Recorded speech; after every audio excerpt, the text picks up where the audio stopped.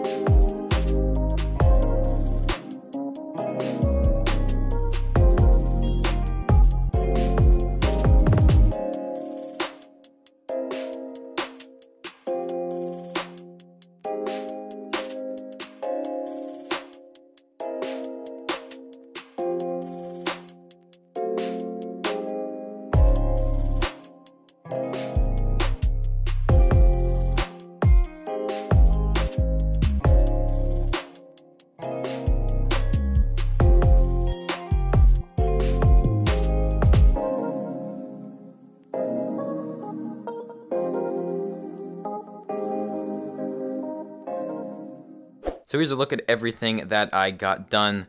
As you can see, I pretty much tiled all the way over here. None of this was really done in the last episode. Give you guys a little bit of a better look just so you guys can see what I've been doing. Basically been making these little mounds. I've been using these tan plates and then placing these tiles on top, just kind of layering them back and forth and putting some cheese slopes in there every now and then just to kind of slope some of the edges off a little bit. Some of those tiles get a little bit sharp sometimes, so adding those cheese slopes in definitely kind of makes it look a little bit more natural for sure. And then over here we've got these little grass things that I said earlier, just using some jumper plates and studs there as well to place those where I want to, and using those jumper plates kind of offset some, which makes them look a whole lot more natural instead of just being in the same spot every time. I would have continued this down here, but I am actually out of black cheese slopes, something I didn't expect to run out of so quickly. So I'm gonna have to get some more of those. Did a little bit of work down here as well. Left this little gap here once again because I'm out of cheese slopes.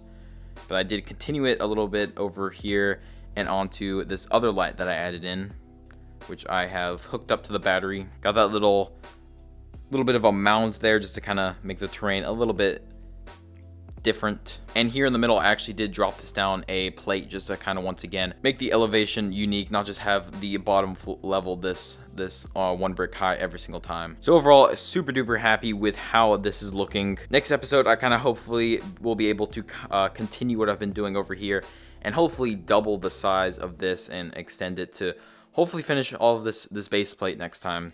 That would be nice to get done. But that was going to about wrap up today's video. So if you did want to enjoy it, I'd greatly appreciate it if you could subscribe and leave a like. But other than that, I'll see you all in the next video. Bye.